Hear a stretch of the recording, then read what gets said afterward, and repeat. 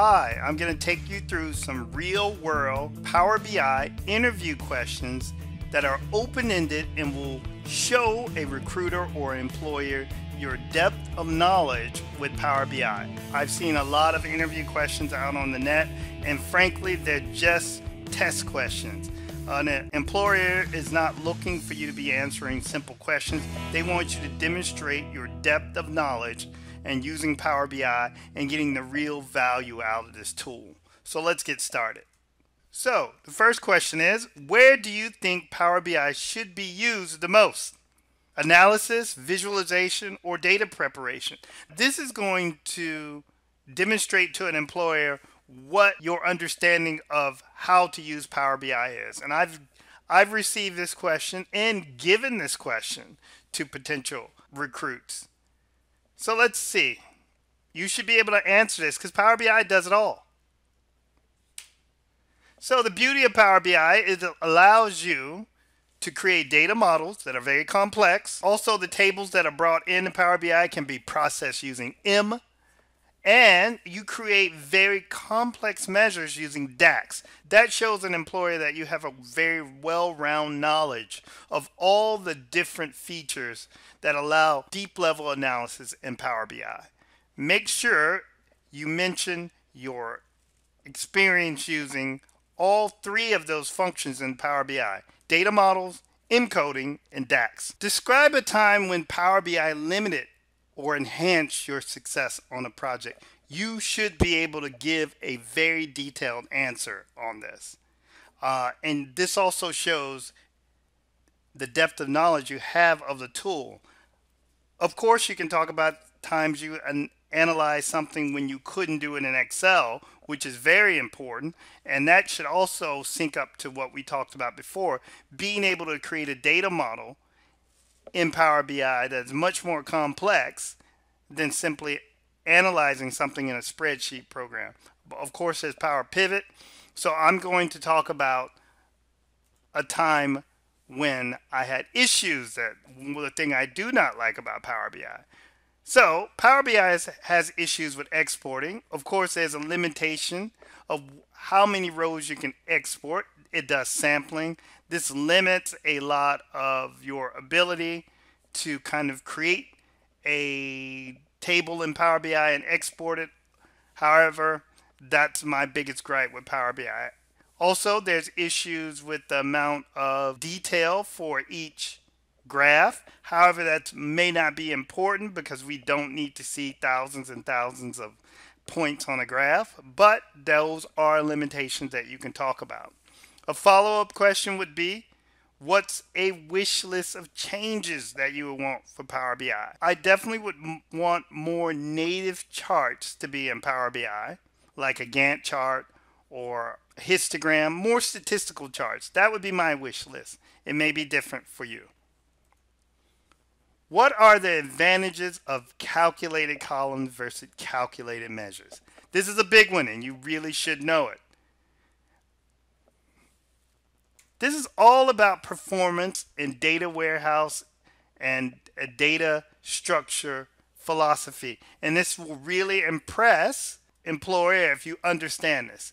So taking in consideration of performance on a report model, calculated measures do not require recalculation when the model is refreshed. So when that data comes back into Power BI, as opposed to a calculated column, each time we add a calculated column to our table, it takes up space.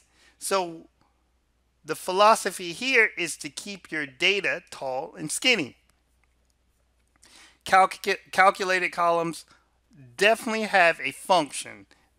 Calculated columns will allow us to filter the data model if that is our intention. So like if we want to build a table that has a unique identifier. However, calculated columns are not needed for row level analysis. We can use an iterator function like SUMX to do this. So the bottom line is calculated columns take up space, calculated measures do not. However, please remember that calculated measures do recalculate when you are accessing that visual. What are your go-to DAX functions for time intelligence? Every client or every employer is going to have timestamp data. So you need to know how to use time intelligence functions within Power BI. So the date add is my favorite. It's the most versatile because you can pretty much recreate everything using the date add function. For example, I often use same time previous year, same time previous quarter.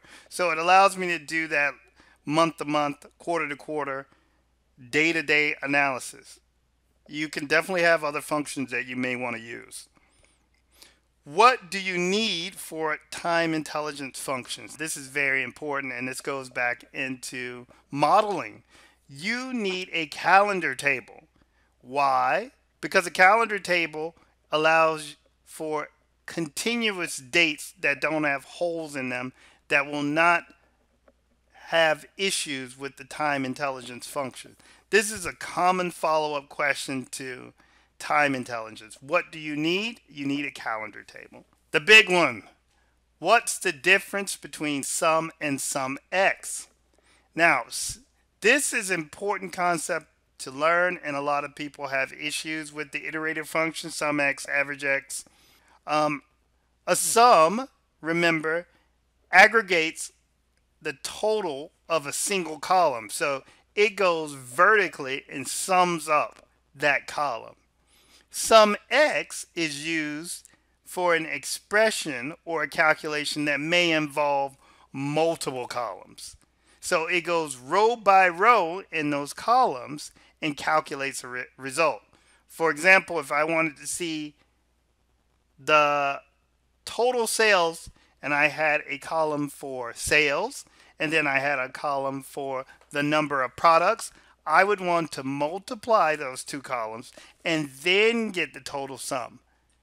That would give me what I am looking for. So it goes row by row and multiplies those two columns and then sums it up. That would be the example that I would give for SUMX. So do you have a philosophy when creating dashboards? A very important question, because outside of showing someone a dashboard, maybe that you have in a portfolio, you will need to describe your dashboard kind of UX or design skills. I have a tiered approach where the first section provides major KPIs and answers to the top level business objectives, with the lower sections or pages providing more detail and more granularity. So almost like a drill through. I maximize white space for readability. The main purpose of the dashboard should be discernible in 5 seconds of viewing. No more than 5 visuals per page. This is my philosophy. How do you improve the overall performance of your data models? Now, they may even say dashboards, but it's kind of along the same lines how you're going to improve this. And this references our idea of calculated columns also, and it allows the recruiter to see that you understand some data warehouse philosophy. So let's take a look. Following the tidy data philosophy, column usage should be limited.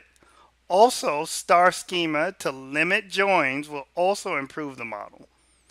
Disable unused tables for loading on the refresh also helps. Use a measure as opposed to a calculated column unless you have to. Also, using lookup tables can improve the overall functionality. This is a common question I've seen recently, and it's a question I've been tasked to ask also, because there's a desire for a Power BI developer to recreate some of the data warehousing logic in Power BI. So you might get questions about star schema. All star schema is saying that you have a fact table, and your fact table may have all your quantitative knowledge, quantitative data, such as your sales and your quantities and things of that nature. And then you have lookup tables, which would be dimensions, which may be a salesperson or a geography table or even a calendar table. And all those tables are connected to the main fact table in what looks like a star. However, the star shape is not important. That is just the logic that is used to describe it. Describe and give an example of a use case for row level security. Please know this. This is a very common question also. Row level security is one of the primary features in Power BI. It's one of the selling points also that gives them a slight edge over some other tools. So row level security allows you to create filters and logic in a data model to restrict access to data based on group membership. For example, creating a restricted view access to a salesperson so they only have access to the information regarding their own customer. And then, do you have past examples of dashboards that you built? I highly encourage you to create a web portfolio or a GitHub with your dashboards in it. This, more than anything, I think will get your foot in the door. Because people like pretty dashboards, even if they're not super functional. But please have a portfolio that a recruiter can view and maybe even attach it to your profile when they go to a company. So here's an example of a portfolio that I have for myself. I have this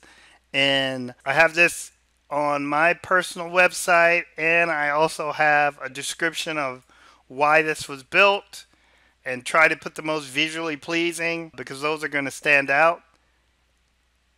So definitely have a portfolio that you can show off that gives a indication of how you understand dashboard philosophy and how much you understand of Power BI. If you have any questions that you want to add to this, please let me know. Let's build up as many questions as we can that are helpful because after you probably pass the interview phase, you still may have a quote-unquote coding task, which someone may ask you to build or a dashboard or do some analysis with Power BI.